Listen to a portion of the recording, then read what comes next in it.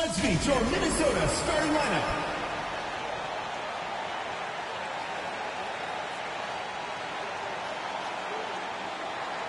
At point, number 7, Lasia Clarendon.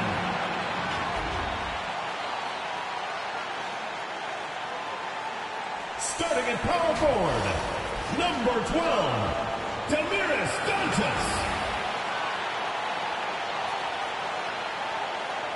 The other guard, number 21, Kayla McBride.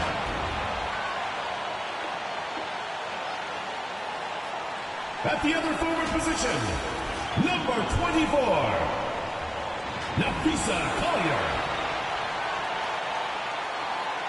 Starting at center, number 34, Sylvia Fowles. The head coach of your home team. Let's hear it for your Minnesota starters. Hello and welcome to this 2K Sports presentation of the WNBA. In this game, we'll see the Phoenix Mercury going up against the Minnesota Lynx. With Brian Banafitemi and Tim Swartz, I'm Blake Suniga, and we're thrilled to have you with us. Well, when you look over the rosters of these teams, lots of experience. How important is having veterans? Well, experience, you just mentioned, it takes time, and it allows players to recognize offenses, defenses, different sets, different rotations, and you really can't throw anything new at older players. Yeah, and I like how the seasoned veterans are able to help develop younger players. They are huge for any locker room because they can impart a ton of wisdom. And so she earns a trip to the line. The official saw the contact, and she'll shoot two. And discussing the Brazilian Damiris Dantas, you gotta love her unselfish attitude. She's just someone that's willing to do it all for her team. Well, sometimes Dantas starts, other times she comes off the bench. She's ready to contribute whenever her name is called. Well, now Dantas is a veteran in this league, has a strong understanding for her strengths, and she plays to those so well. This team really loves having her. Now here's Collier. Pass to Clarendon. Diana Taurasi grabs the miss. She's a very strong finisher, guys. I'm surprised that she wasn't able to power that through the defense. Buries it from three-point range. Accurate, quick, soft. It's a thing of beauty. It's a Diana Taurasi made three. Here's Dantas. That falls.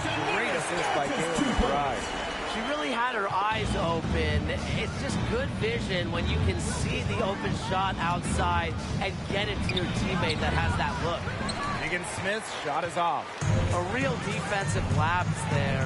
She's not a player you can leave open for a jump shot. They're lucky she didn't punish him there.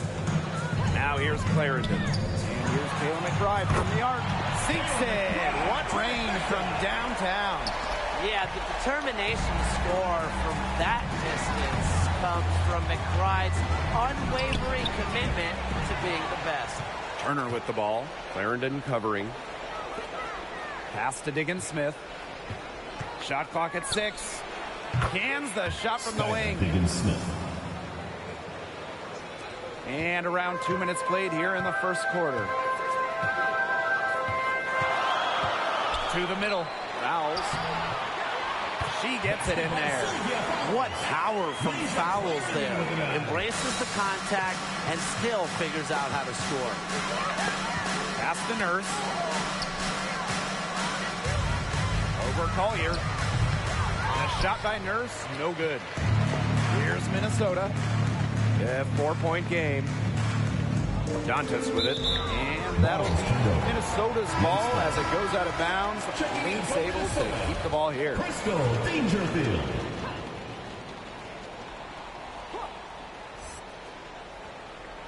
If you're just tuning in, we've played about 2.5 minutes here in the first. The three. Another three for Minnesota. That's just great ball movement. And that's key to this run. Passing it with a purpose. The D has not been able to keep up. Collier with it. And here in the first, about 3 minutes in, Shaka, two right there. They've been hot here early, dropping them in left and right. We'll see how long they can keep it going. So it's both teams making substitutions here. In for the Mercury. The Mercury trail. 2 minutes remaining in the first. 2 minutes. And here's Williams. Here's Cunningham. And no good. The dry spell continuing for him. Here's Carlton. Fouls down low. That one drops for him. Well, I mean, it is still early, but they're getting pummeled on the glass. They've got to take a stand and commit to controlling their defensive backboards. These second chance buckets are killing them. And Brian, I want to see more effort. Me too.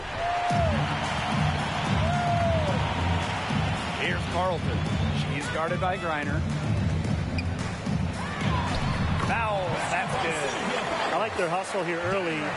They've struck first on the offensive glass.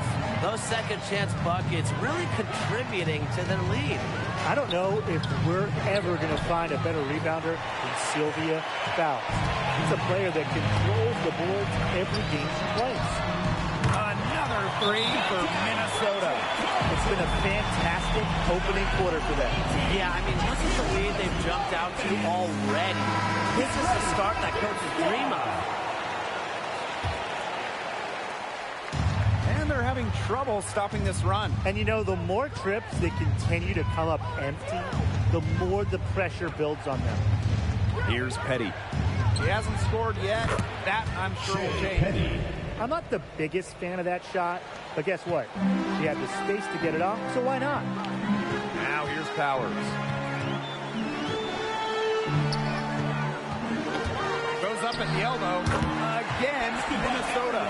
This defense looking soft early on. They've got to summon a little more energy and urgency. Yeah, they've got to do a little more to disrupt their rhythm offensively. And she should thank the D for those 2 points. Nobody really paying much attention to her there. Pass to Fouls. Back to Powers.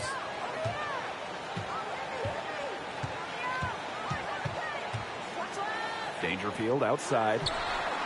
And the Lynx, another three. It has taken them no time to build this lead up. Great first quarter for them offensively. Yeah, but they can't sit back. They need to keep the pressure on the defense and really try to put this one away early. Great point, Brian. You have to continue to build on this lead. And as we conclude the first quarter, a one-sided game so far. Lynx ahead. Get ready for the Duke Squad. Well, not exactly a neck-and-neck game, but as the second quarter starts, there is plenty of time for a comeback. And for the Lynx, this has been the game they wanted to have. Not much room to operate on this one. A very tough D through one. You know, they haven't given up a lot of easy chances at all. And here's Diana Taurasi from the arc. Fouls with the rebound. Dangerfield outside.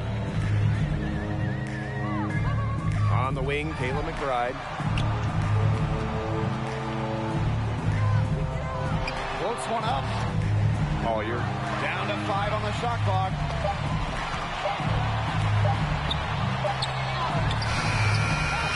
Second chance shot. Achanwa, good. They're finding lanes to the hoop every time down. 5 buckets in a row from the paint. And on the flip side, the defenders have to show more fight on the interior. Or at least some fight. Taurasi gets the bucket. Fluid, confident, and overall reliable in catch-and-shoot situations. That's part of what makes Taurasi an offensive juggernaut. Pass to Fouls. Offensive board. Here's Achanwa. And finally, they hit one. A huge part of her game, the O-board. Achanwa has finished top 3 in the league in offensive rebounding. Here's Petty. That shot, no good. Good defense there by Crystal Dangerfield. And still plenty of basketball to be played. But, Brian, is it too early to tell who the championship-level teams are?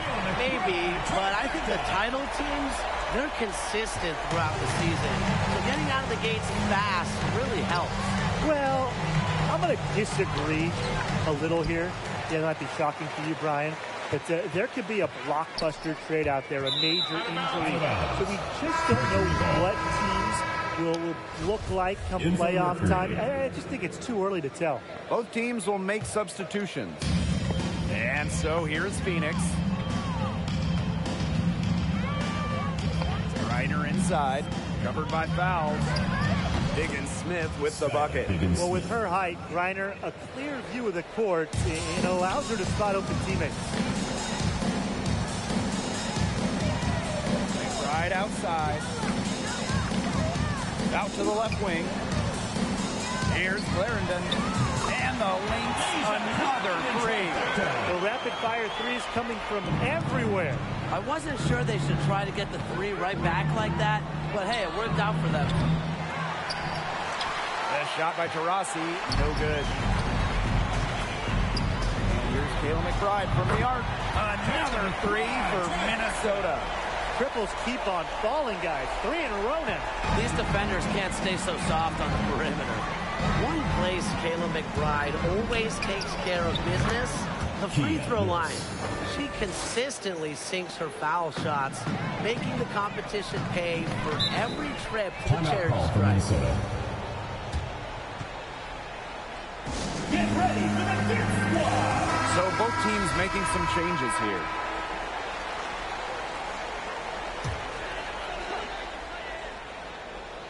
And here in the second quarter, about 3 minutes played. 2 minutes remaining in the first half. 2 minutes. Now here's Clarendon. Pass to Powers. Takes it from 10. Clock at 6. Clarendon guarded by Diggins Smith. Shepard can't get it to go.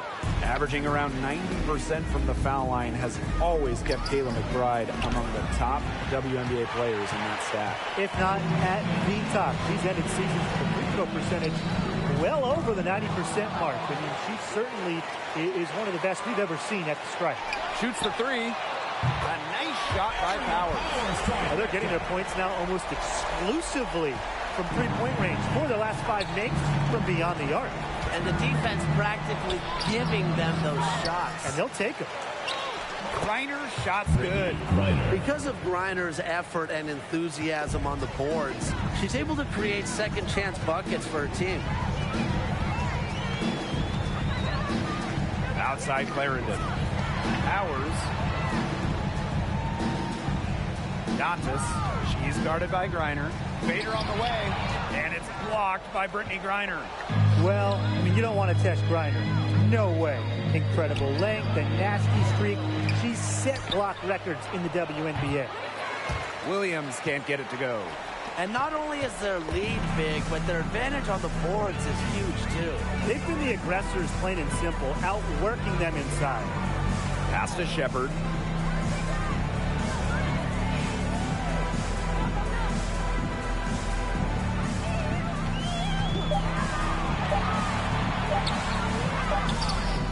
Can't get it to go.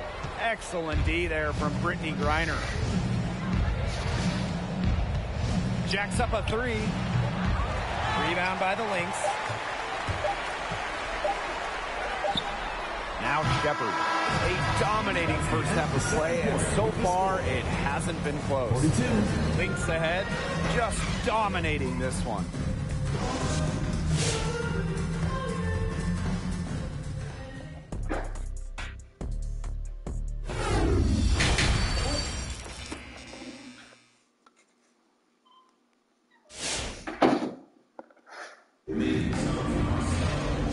As we begin the second half, first half wasn't even close, and we'll see if there is a comeback on our hands or more of the same as we get the third started.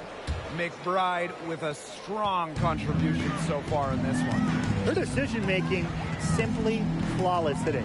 Nothing but quality shots from her in the first half. She wasn't forcing anything. Yeah, but I think here in the second half, they may want her to be a little more assertive and start taking more shots, even the tough ones. Down low. Fouls down low. Griner's there. And she gets the bucket. Well, this is where Fowles thrives. She loves getting the ball down low, close to the hoop. here's Taurasi. Guarded closely. Count it.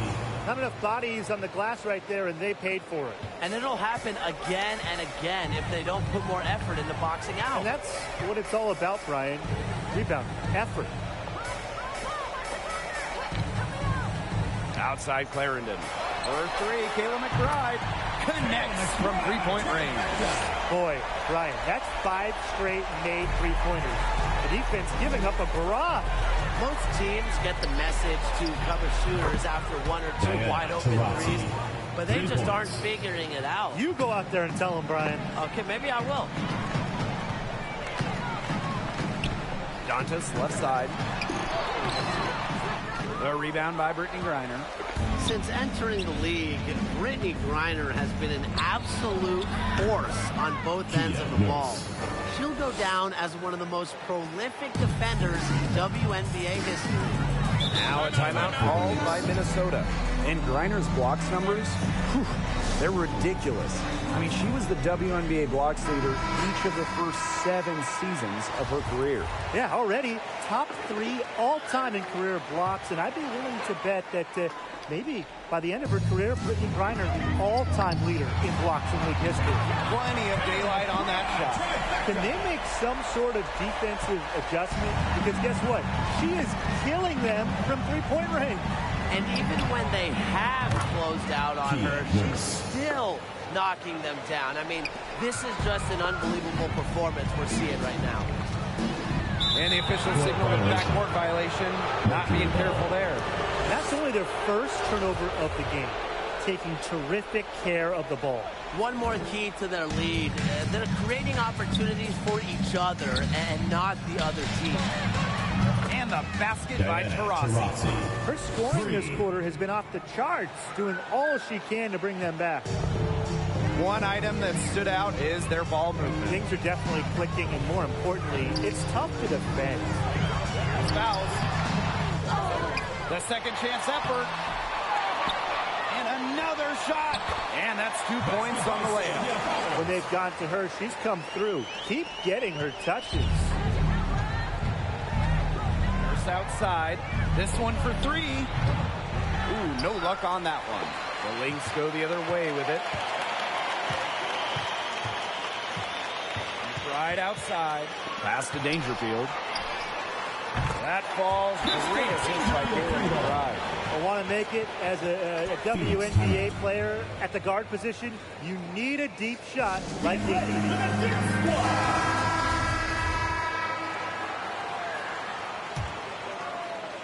And now we're 3 minutes into this third quarter of play. 2 minutes Now remaining. here's Turner. 2 minutes. Shoots over at Chamla. And some very quick points for them on that possession. They're on track here in the second half after a very shaky first. Their field goal percentage is steadily climbing. They couldn't make anything in the first half. Powers can't connect from short range. The D was ready for her that time, and they had to be. She is strong in the paint. 3, Diana Taurasi. The shot, no good. And Minnesota the other way now. Pass to Fouls. Add basket number 6 to their stat sheet. Now 6 for 10. A sound scorer like Fouls has to be able to score buckets through some contact. And really, she's as resilient as they come. Griner, no good. Can't get a much better look than that. Yeah, no way you expect her to miss that shot. Pass to Fouls. An easy 2 points on the layup. This defense is getting eaten up on the inside, guys, giving up far too many free runs to the rim. And they haven't been able to return the favor. Their offense in the paint hasn't been up to par. Okay, nice job here in the second half. Their field goal percentage is way up from what it was at halftime, when it was just barely above 30%. Releases again to Minnesota. That's the third bucket in a row from the paint. And I know nobody likes a traffic jam, but this defense needs to clog those lanes in the middle. Yeah, nobody likes the traffic jam. We can agree on that. They can't allow the offense to get those high-quality looks inside. Just 2 seconds between the shot clock and the game clock. Rossi with the steal. Takes the three. And it's Dangerfield with the rebound. And now the Lynx fast break. Some room here for aerial powers. Good. And the assist goes to Crystal Dangerfield. Starting to pull away here. They're putting some points up. Yeah, this one's threatening to get out of hand pretty soon. And 3/4 of play in the books. This one's all but over already. Lynx ahead, delivering the blowout. And when we return, we'll get the 4th quarter rolling here on 2K Sports. And it's time to bring up the State Farm assist of the game. Sliced the D wide open with this feed. They really had no chance to prevent this basket. Yeah, it was a great read of the defensive setup and also wonderful anticipation of the movement of her teammates before the pass. And we're rolling here again with the 4th quarter. Might not come down to the wire, but you never know. Good feed by Foul. She's normally more of a finisher, but she also has the awareness to find open teammates. Here's Smith.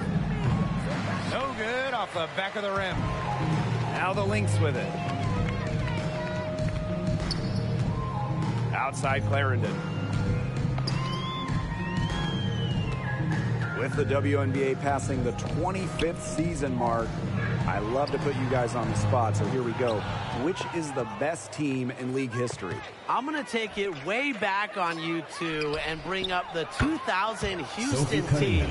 They won the title for the 4th straight year and were one of the most efficient teams offensively of all time. Give me the 2019 Mystics. They also won a title, finishing with the best offensive rating in league history. Really, what's most impressive, they set a league record with 12 wins by 20 or more points. And you don't see a lot of those. I mean, they just dominated the competition. Outside Williams. Off target from 3-point range. She has slipped into a real funk here. Definitely. The basket is not looking very big to her at this point. How many times have we seen a possession like that from them today? Such a pretty pass. I don't have an exact number for you, but I can tell you we've seen it a lot. Okay, let's just say that. Strictly using assists as the measuring stick, they've been by far the better team. But they'll get another chance. And the foul called on Collier. That's her first foul. So both teams changing it up here. Into the lineup for Phoenix. Last quarter of play, about 2 minutes in now. And again, Phoenix no good. She's going to play her way right onto the bench if she continues to shoot the ball like she has this quarter. McBride up top. Dantas. From 15 feet away, that one falls. A big lead becomes bigger. They are playing with purpose, guys. And that goes for both ends of the floor. They've been controlling the action everywhere. Just dominant. The three-pointer is on target. Every single team in the WNBA wants shooters like Megan Walker, especially from the wing where she can stretch out the defense. Steps back. Pass to Shepard. To the wing, right side. Another three for Minnesota. How about that? Responding to the three-pointer against them with a quick one of their own. Yeah, terrific little back and forth right there, Tim. It's been a lot of fun to watch. And here are the Lynx now. So far in the 4th quarter, they've allowed just 6 points. McBride outside. Dantas in the post. Pass to Shepard. From past the arc. That shot missing. And it's Phoenix the other way. Right side, Williams. And it's good for 2. The assist, Alana Smith. Over 3.5 minutes through the final quarter now. Collier outside. Back to Clarendon. Dantas outside. McBride up top. 6 to shoot. Back to Dantas. That falls. Great assist by Kayla McBride. Love the quick thinking from Dantas. Gets a clean look and lets it fly. Here's Cunningham. The shot, no good. Man, they're in complete control. Everything they're doing, it's been working out. Wow. That's a frustration foul right there. And that's not her best moment.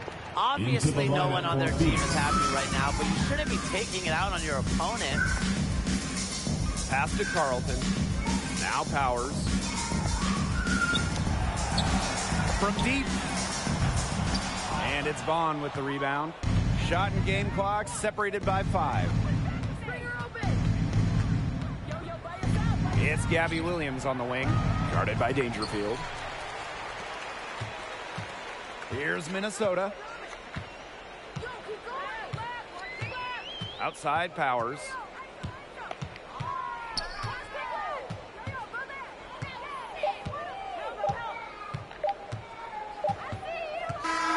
So we see the Lynx taking the W here.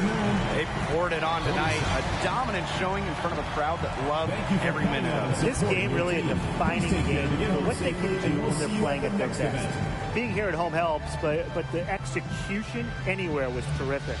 And that'll wrap it up.